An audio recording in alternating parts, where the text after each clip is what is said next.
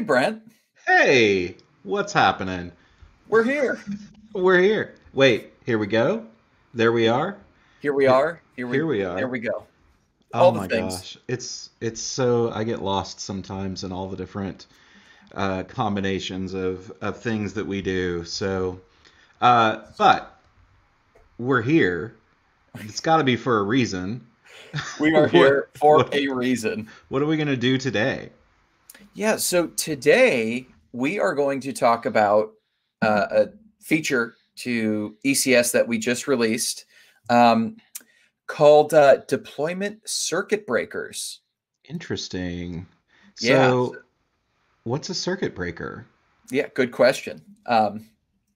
I mean, So, I'm thinking like ka-chunk, or the thing that trips in my garage, yeah, that's what I'm thinking of. yeah, so we're not releasing that today, Okay, but that's good. but but and usually what I think circuit breakers, I think in the context of a service mesh, because I feel like oftentimes it's referenced there, but specifically this is around the ECS scheduler. And Hmm. this, by the way, this feature is available with EC2 backed tasks and or Fargate based compute Okay, type. So cool. whichever you decide. But so when we talk circuit breakers, it's essentially, to put it into few words, it's functionality that enables um, a quick way, a relatively quick way of discovering if a deployment has failed, and with the ability to automatically roll that deployment back to the previous working version. When you say quick, what kind of time frame might we be thinking about? Because Yeah.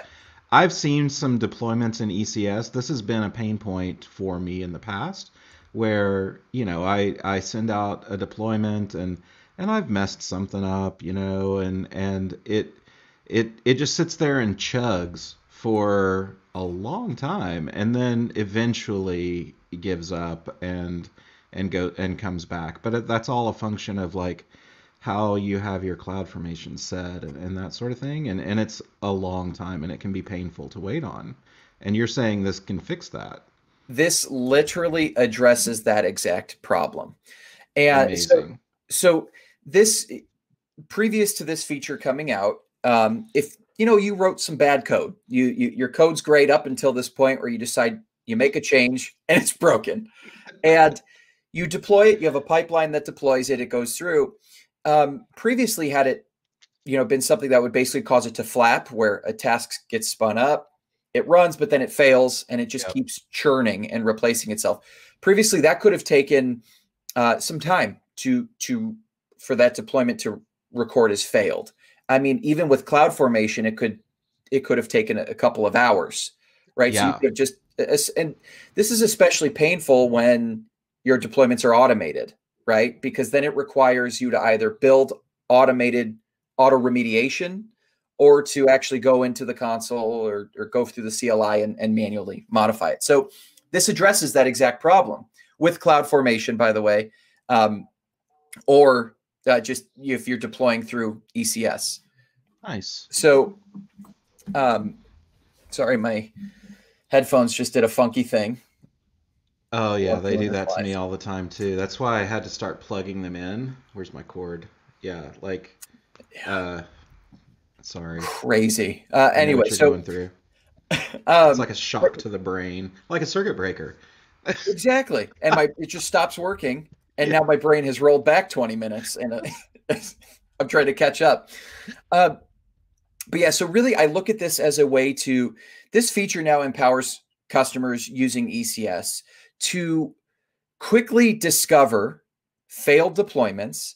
And if they decide to enable the rollback functionality within the circuit breakers, let the orchestrator actually roll back to the previous working version. So, quick example, I have version 1, I deploy it, it works. I have version 2, I update, I deploy it, it's broken. The circuit breaker, after a certain amount of failed launch attempts, will then automatically roll back to version 1. So Nice. that's the Okay, beauty of this so feature. just for clarification, my understanding of the way things are before this feature is it's it's basically a function of cloud formation to figure out that this deployment has failed. And the only way it knows whether it's failed or not, because cloud formation itself isn't intelligent about containers.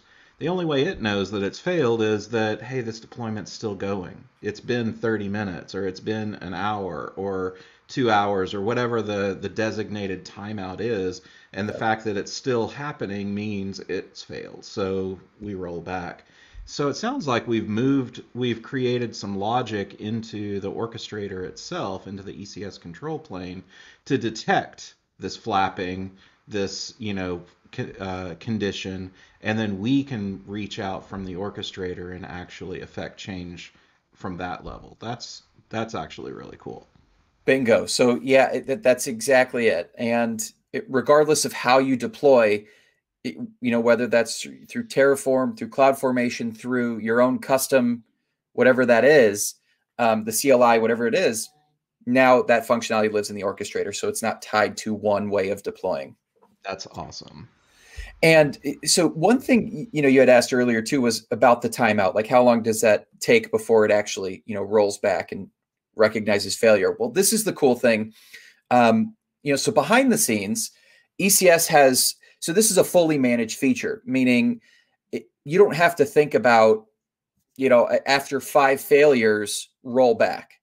The orchestrator will determine based off of the size of your deployment, how many tasks you want to run. That's when it'll determine what the failure threshold is. Oh yeah, interesting. Because I can see how what if you're swapping 10 V1 containers for 10 V2 containers, and 7 of them are working. That's interesting. I didn't even think about that because I'm always thinking in terms of bad code because that's always my problem. I write bad code. But if it's actually like some kind of problem, I don't know, with the EC2 instance that the container is getting deployed to, or something, sort of outside of the code, but it's still causing the deployment to fail, then that could be a decision point for whether or not to roll back, because you might have some success, and you might think, if I keep trying, I might find more success. So that's Yeah. interesting. So there's a lot behind the scenes that happens, and of course, we're releasing this. This is the first iteration of this feature.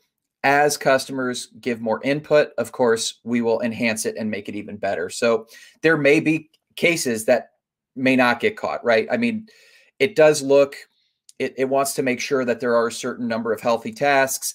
And at some point, if there is a certain number of healthy tasks, it may determine that that is an okay deployment. So there's a whole bunch of logic behind the scenes to figure this out. But the good news is you don't have to explicitly set what that threshold is. The scheduler will figure that out for you. That's awesome. So with that, I think it would be cool to just walk through a demo. Yeah. And so we do have a blog post about this. And so in the demo, I'm going to kind of walk through some commands that I've pre-baked here. But we always start with building an environment. So I've pre-built an environment because that can take some time.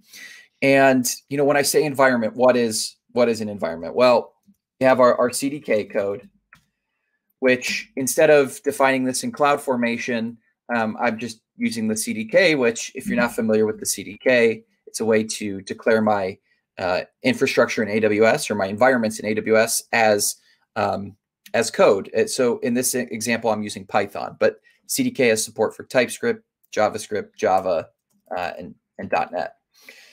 So I'm building a simple ECS cluster. I'm building an ECR repository, which is where we're going to push our demo Docker file to. And then I'm just creating some IAM roles, security groups, and some other outputs that I'm going to use as I build and go through this demo. And the whole goal here is to just showcase, I'm going to deploy a healthy container, a healthy container image that's not broken. I'm going to break my code, and then we're going to deploy that broken code, and we're going to watch the circuit breaker actually happen in real time. Nice. Awesome. So let's start with just exporting some of these fun variables. Again, ECR repo, subnets I want to deploy my task, my service to, etc. And now I'm going to build my image. So we're starting with a Docker image with the working tag. And let's look at my Docker file. I wrote a Flask app. So it's just basically a simple web application, a very basic front-end UI that's going to introspect the container. It's going to use the metadata endpoint. Let me show you that code as well. It's actually going to endpoint. Yep, Good. it's going to call the metadata endpoint. Do you want to talk a little bit about that, Brent, and explain what Well, that is? I just think it's a really handy thing out there that when you need to know information about where your container is, its location in your infrastructure, the metadata endpoint can be super useful. So I'm gonna guess that you're gonna use this to look up like what availability zone you're in, or what your IP address is, or something, what subnet you're on, that kind of thing. Yeah, so it's a great point to the metadata endpoint is super powerful, especially when you want to know about kind of your container, where it's running, and kind of some details specific to your task. So we just actually recently released more. There's more features with the metadata endpoint now. And so one of those is actually I'm going to grab the version of the task definition that I'm running. Oh, yeah, that's handy. And the reason I'm doing that is in the demo, I'm going to deploy the working version is going to be number 1, and the broken version is going to be number 2. So as we deploy, we shouldn't see number 2 at any point. It should always just be at the first version, because we'll deploy a broken one, number 2, and it'll roll back to the first task definition. Awesome. So that's what we're doing here. We're simply calling the metadata endpoint. We are returning that to the front end app, and then we should get the current version of the service. So that's it. Very simple. You can see I'm an amazing front end developer. This is about all the HTML I know. So nice. Yeah, nothing too fancy for me. Sorry. Okay. So let's build the image. And then we're going to push that image to our ECR repository. So be quick. I already had it built, so it was all cached already. So we're ready to go. The next thing I want to do is I want to create a task definition. So a task definition is basically a JSON representation of my my containers that I want to deploy. Right. So here I have a container definition, which is pointing to that image that I just pushed, that built and pushed to ECR, defining my container ports. The execution role ARN. This is important because the execution role ARN is actually what allows the ECS orchestrator to make a call to ECR to pull that image down. So it's what's granting the permission between the orchestrator and ECR. So that's what's there. And then, of course, just I'm defining my CPU and memory requirements there as well. So the Kubernetes equivalent of this would be a pod definition with probably, just a pod definition. So exactly. Yeah. Yep. Yeah, exactly. And so the next step is, and so what I've done is I've just created a task definition JSON file. I used the env substitute command to just replace those values, which I dynamically set. And now I want to register that task definition. So I've registered the task definition. So I said 1 earlier. It looks like I actually have already done this. So it's going to be number 2, and we'll see number 2 to 3. Noted. So there's my task definition. It's registered. So now when I create a service, and a service is ultimately in ECS is just a way to ensure desired state of your service is being met, right? So if I want 10 replicas, in Kubernetes, we say replicas, right? If I want 10 instantiations of this task running at all times, the service is responsible for ensuring that we have 10 tasks running at all times. Perfect. So let's deploy that. And perfect. Okay. So we deployed it. And if I just walk through this, I'm setting my task definition, my cluster. So my cluster name is test. I want to deploy 5 tasks. And the thing I want to talk about here is the deployment configuration. So there's now going to be, there's a new parameter to the deployment configuration setting with ECS. And so the default deployment mechanism available is a rolling deployment with ECS. And with the rolling deployment, you can set your minimum healthy percent, your maximum healthy percentage. You can tweak this based off of the need, right? So this comes down to just your service. If it needs to be up at all times during deployments, you're going to want to keep the minimum healthy to 100, meaning it's always going to deploy the new set before it starts killing off the old set of tasks to ensure that you always have your desired set of tasks running. And so basically this setup here is just, I'm doubling my count. I'm allowing for 200% of tasks to be running. So 10 tasks at one time. But ultimately it will then, once they're healthy, it will scale back down to the desired state. Nice. Awesome. And the last thing to point out here is the deployment circuit breaker parameter.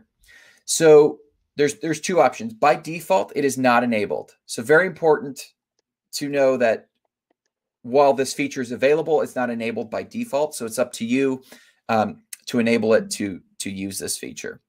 So simply passing an enable flag to true, and then the rollback parameter to true as well. So honestly, I would recommend enabling rollback, even if you have your own custom logic built in, unless there is some case where what you've built or what you're managing makes more sense to you, to your organization, or whatever it is you're doing, then you could just set rollback to false. But otherwise, I would just recommend let the orchestrator roll back for you when it detects failures.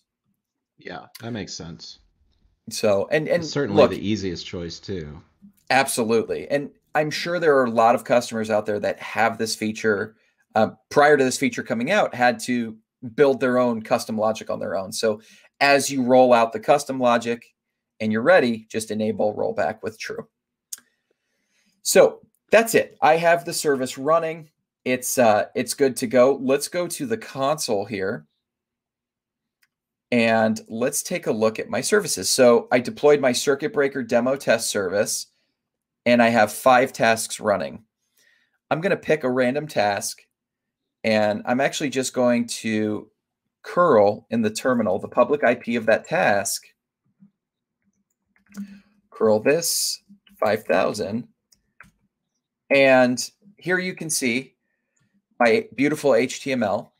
We're getting the current version of this service is circuit breaker demo test 2. So this is the task definition that we're pointing to. And again, this just came from the task metadata API. So Awesome. that's what my service is doing. And just to confirm, you can see here's the task definition for that service. So I'm not just making it up. Okay. But before I go on and break it, I want to take a second and stop. Brent, I tend to move fast. Is there anything you think I should go back to and touch on or elaborate on? I mean, no, I think this all makes perfect sense. And if you've been using ECS for any amount of time, you know, the relationship between task definition and service is pretty basic and pretty obvious. You have a task defined how you want your containers to run, and then you have your service defined as how many of those tasks do you want running. You know, I can imagine that ordinarily you might put like an ALB in front of this with a target group or something like that. But because of the way this feature sounds like it works, that whole aspect of running and managing a service probably doesn't even have to change. Yep. So all that stays exactly the same. And it's just a matter of, when those targets, when we think we need to add them into the target group, the only time that's going to happen is when they're healthy. And we're talking about detecting tasks that aren't going healthy, right? So Yep. they come up. I can't tell you how many times I've like had to chase down tasks that I'm like, where are my new tasks? And it's because in the console, they're not healthy. They're getting killed off and they're going into that other tab that I never think to look at, which is like stopped tasks because they've been killed. Yep. So yeah, like this is all such at the early stage of the deployment that none of the other infrastructure or anything will even probably be aware of this change. Yep. And I'm glad you mentioned the ALB. So this functionality works, if you're behind it, an application load balancer, network load balancer, whatever it is, nothing changes from your services perspective. It's just you now have intelligent deployment logic built into the orchestrator to help you with determining failures and then rolling back. And by the way, Brent, do you know how you get this feature installed on your ECS cluster? Do you just check a box? Not even. Because it's just there, right? Like, Oh, that's awesome. What version of ECS do you have to be running? oh, my favorite question. My favorite question, because you don't know, right? That's You right. don't know what Trick version. question. There are no versions of ECS. Uh, Right. The ECS agent has versions, but Of course, of course. yes, the control plane, this is available. So That's right. that's the nice thing about ECS is you don't have to think about upgrading your control plane, upgrading your cluster, and all that. Exactly. So you can start using, if you're a customer and you're watching this video or reading the blog or any of that kind of thing, you can start using this right now. This can solve your problems today. So Yep. awesome. Yes. All right. So now I have my Docker file. I'm introducing a broken change. This is, kind of a cheap, easy way to do it. But instead of, breaking my code, I'm just going to say in the Docker file, when you start up, exit with an error code. Yeah, see, so you're so good at this that you have to come up with a command that will actually break things. Meanwhile, it's just typing and I break things without even intending to. You're too kind, Brent. It's simply not true for me, but I appreciate that. Okay. So you saw we have our broken Docker image. I'm going to so if I echo ECR image, I'm now changing the tag to broken, and we're going to just build and push this latest update. So again, this is my breaking change, Hmm. and we're going to uh, do something as soon as I figure out what I broke. You missed the dot I after did. ECR image. I just saw that. Thank you. Yep. And then we will Docker push. Okay. So we've built our latest change, and we're now going to deploy it. Cool. So update the task definition. So if I look at the task definition now, you can see here's the image we're pointing to. We're pointing to broken. So we're going to register it. Let's make sure that looks good. Yes, it's registered. So you can see we have our third revision. Hmm. And now what I want to do is, sure, there we go. Okay. So I'm just going to update the service. So hopefully my command works. Yeah, I had a feeling that was going to happen. So let's see. Service. Let's see. Forgive me. I'll fix it. Should be All quick right. here. Where's my doing it live banner? We're doing it live. So let's see. I think I don't even have to update the deployment controller. Let me. Yeah, I don't think so. Yeah. There we go. Okay. Bingo. So we've updated. Now for the the fun part. And so for this, I'm going to pull down some code here that I already wrote. And of course, now I can't find it. So what we're going to do is we're going to, I want to just get the details on it. So let me just find, you can see I have all this really great stuff. There it is. Lots of notes. Lots of notes. All right.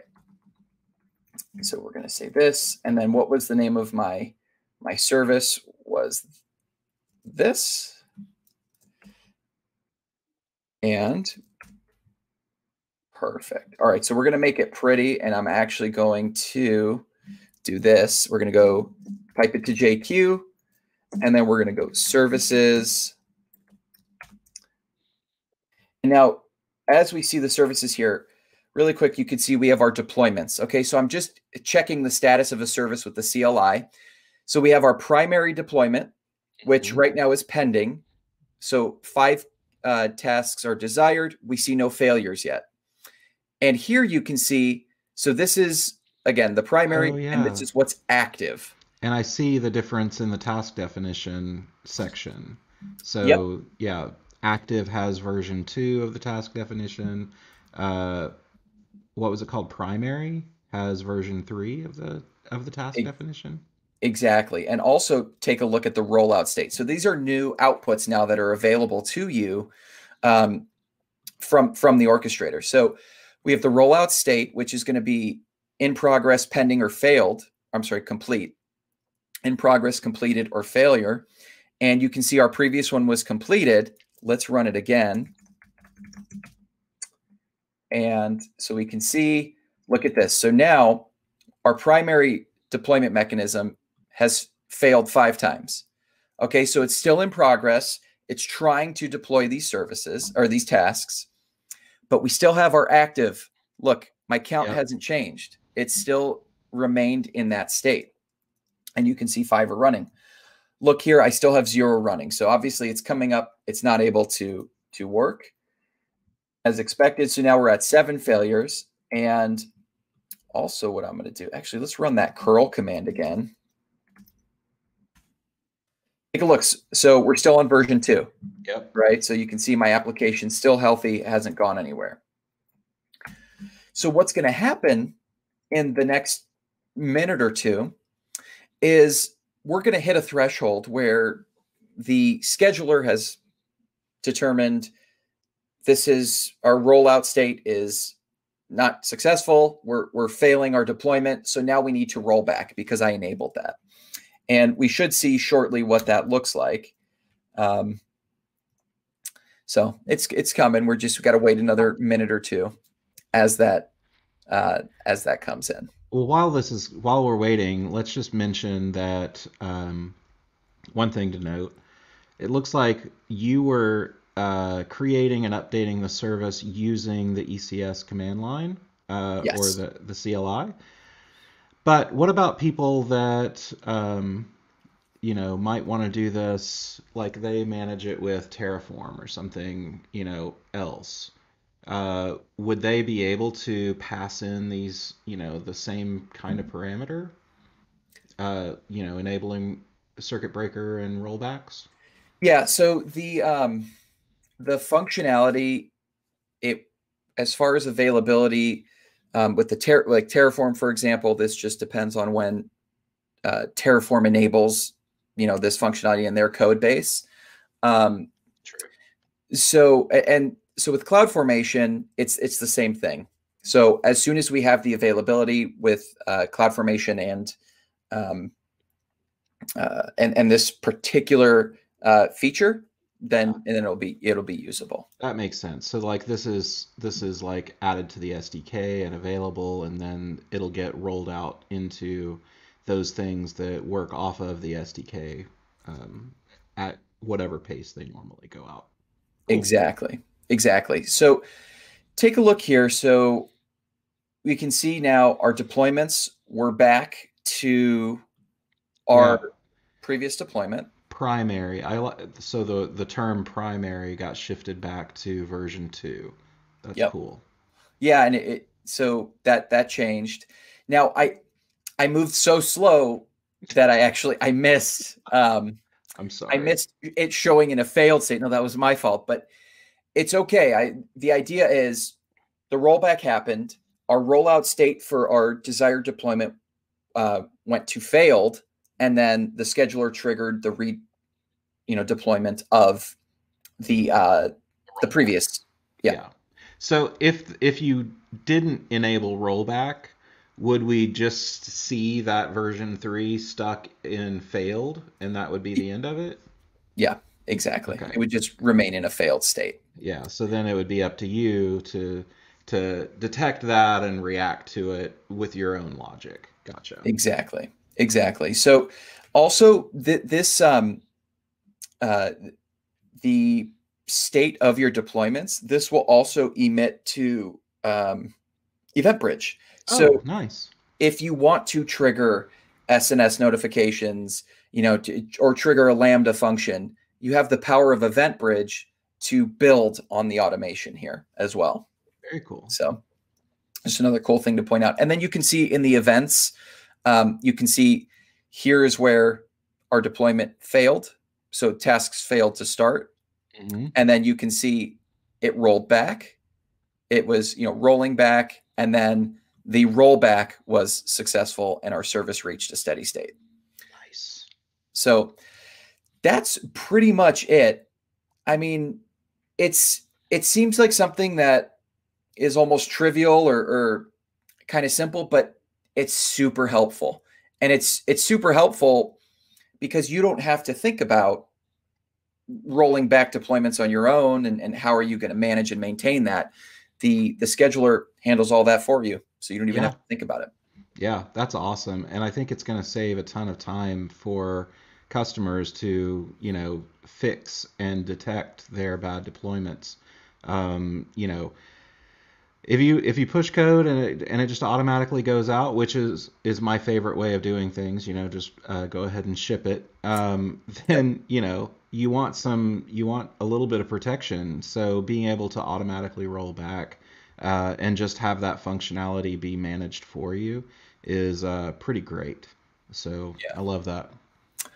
Yeah. So that's really it. I wanted to see if I could uh, show an image. Let's see.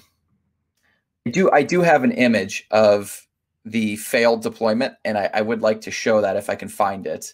Okay. Uh, but I let's see. I may not. Let's see. My computer is moving slow, but that's okay. I mean, I think we oh right when I was about to give up, it showed up. All Oh, right. So it's not going to be here though. So I'm gonna reshare my screen. Let's see here. And I just want to show what that looks like. And naturally, let's see here. Anyway, let's see. I can make it really big. I'm going to share my entire screen and it's going to be super whoa. enormous. But yeah, that's still too small. It doesn't work. That's okay. Anyway, so the idea is just to show you, you can see the rollout state is failed down here. It's probably impossible to see, I but mean, I can see it. I can, especially because you kind of highlighted it. But yeah, it showed failed, and then it showed in progress above that. So yeah, that was just a failed attempt to show a failure. So how meta of you. Is that image going to be in the blog? it is. Yep, that image is in the blog. So again, as you walk through the blog, you can walk through this on your own, or you can just see exactly, what it looks like in the text as well. Awesome. All right. So if you have any questions about this or really anything else container related on AWS, hit us up on Twitter. Our Twitter handles are right here: Real Adam J Keller and Brent Contained. We're laughing because we never get the direction right the first Never. time. It's So yeah, join us for other Containers from the Couch sessions. We are typically on air noon Pacific or 3 p.m. Eastern. That's the same time if you don't want to do the conversion yourself. And twitch.tv/AWS or youtube.com/containers from the couch. Subscribe and you'll get alerts to anytime we go live. And until the next time, perfect. Thank you. see ya.